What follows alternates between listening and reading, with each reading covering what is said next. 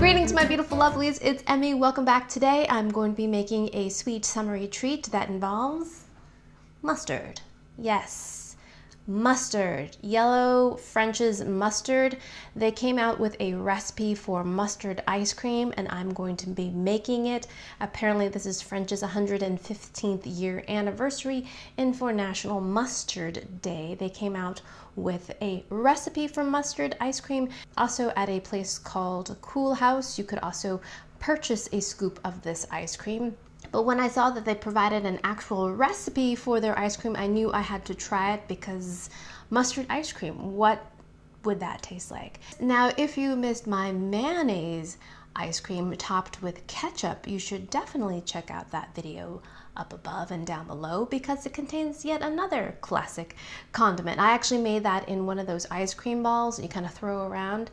Yeah, those things actually work pretty well. If you have one, or if you find one at a thrift store and you've got some kiddos, or don't even have kiddos, if you want to have something to do when you're sitting around the campfire, why not make ice cream? You just kick the ball around, boom, you get ice cream. Today I'm not going to be using the kickball ice cream maker because this recipe is a recipe for no-churn ice cream, which has its appeal as well. If you don't have an ice cream maker, even if you purchased one at a thrift store, you can make this. Granted, you do need a piece of equipment, you need a blender. So I've already prepared the ice cream base and placed it in my freezer, but let me walk you through the steps of how to arrive to this mustard ice cream. So in your blender, you're going to combine 2 cups of heavy cream.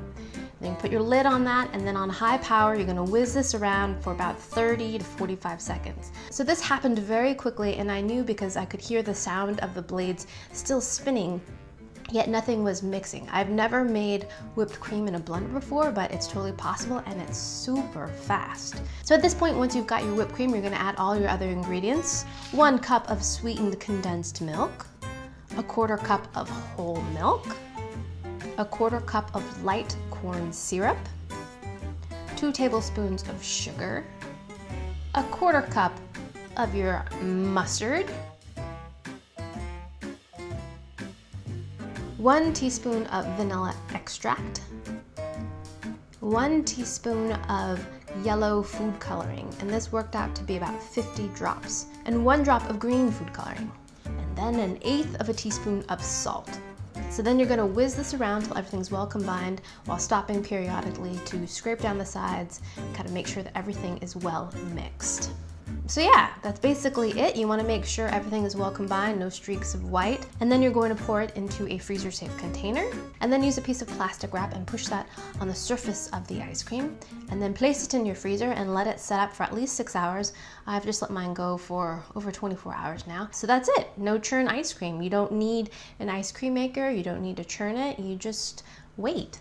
So the recipe also included a salty sweet pretzel topping, which sounds really great, a classic pairing of mustard and pretzel, but I couldn't find dry malted milk powder, which you needed for the recipe, so I'm just gonna taste the ice cream. So let me go grab it out of the freezer.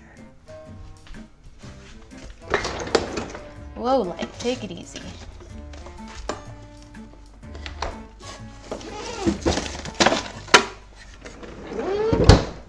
So here it is. Whoa, whoa. This is my favorite ice cream scooper. It's called a Zero 20. It's got a little brown bottom. They have different sizes, but this is the size that I have. And I found my original one at a thrift store, but it broke because I put it through the dishwasher on accident. And so my husband got me a new one. And I like this for a couple of reasons. It has a fluid inside it, and it's made out of aluminum, so you can't put it in the dishwasher.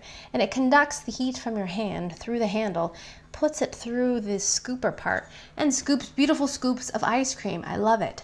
The angle of it, the weight and the heft of it just works really nicely. I also have an ice cream disher that has one of those like kind of spring action. Let me show you.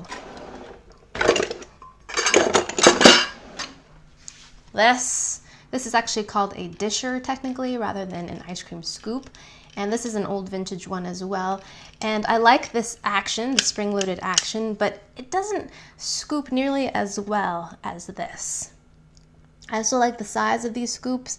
They're nice and small, which is good for me. I don't like huge scoops of ice cream because then I eat that huge scoop of ice cream. And while I love ice cream, I don't want to eat that much ice cream. So I actually use this one more for when I'm baking cookies and muffins. It's a really great way to kind of portion out the doughs and batters. So that's why I have this one. For scooping ice cream, I really like this one. Let's do this, shall we? Ooh, look at that color. That is very much the French's yellow mustard color. Okay. See if it still smells like mustard. Nope. When I was making the ice cream base, it had a very strong smell of mustard. I said, okay, this is mustard ice cream we're making here, isn't it? But now that it's frozen, I really don't smell it much at all. So let's go ahead and scoop this.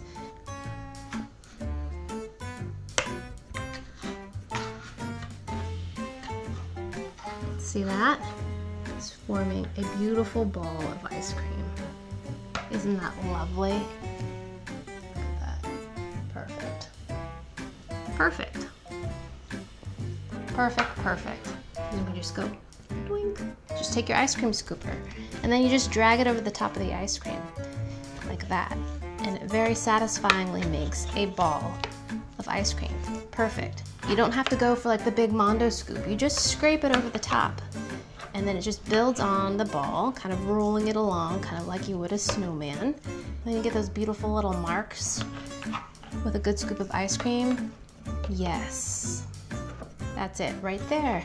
Oh, I've done another weird mustard recipe. If you haven't seen my mustard cake recipe, I'll put the link down below to that one as well. I've made a ketchup cake as well. Yes, condiments can be very versatile. Okay, there's the ice cream. I'm gonna put this back in the freezer and take a quick picture of this. All right, lovelies, let's go ahead and taste our mustard ice cream, shall we? Now, as this is warming up, I definitely smell mustard.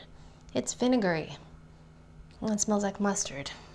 Yeah. Now, I don't dislike mustard, but it's not my kind of go-to condiment, although there are some things that I feel like it's just the perfect pairing. Like hot pastrami, for example. Hot pastrami, yellow mustard, best friends, and a little bit of mustard to make your deviled eggs taste like deviled eggs. Gotta have mustard. So there are certain things that I feel like it's a requirement, but in general, I don't need a lot of mustard.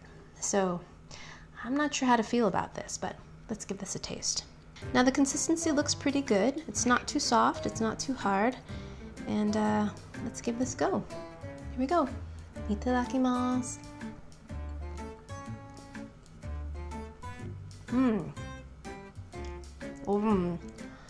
Yeah. Wow, it definitely tastes like mustard.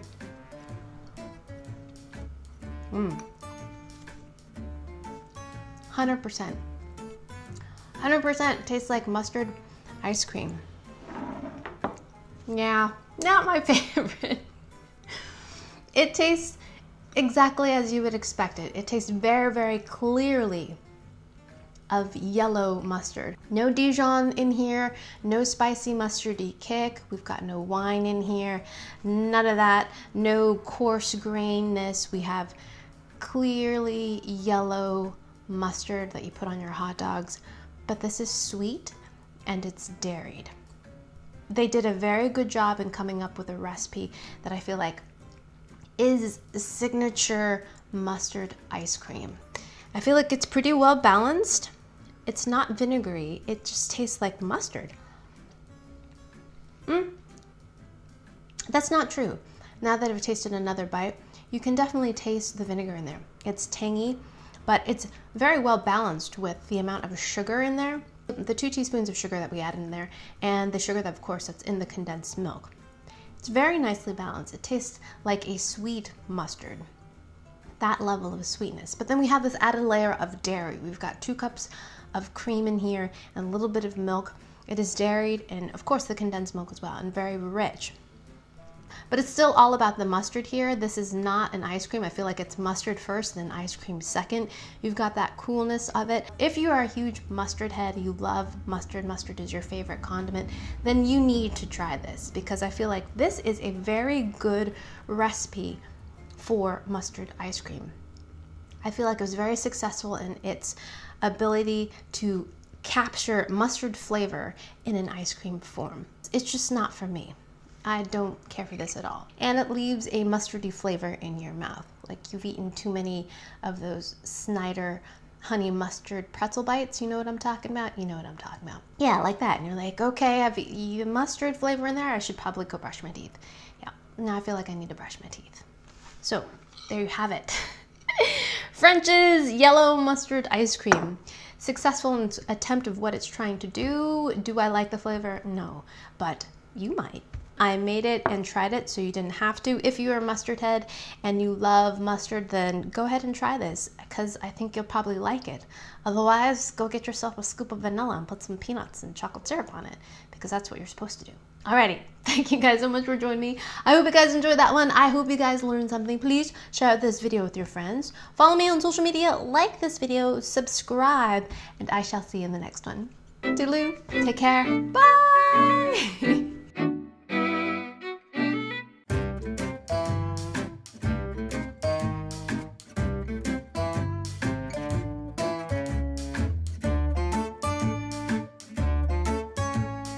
So now the question begs to be answered, what does one do with 2 quarts of mustard flavored ice cream? Make friends? I think not.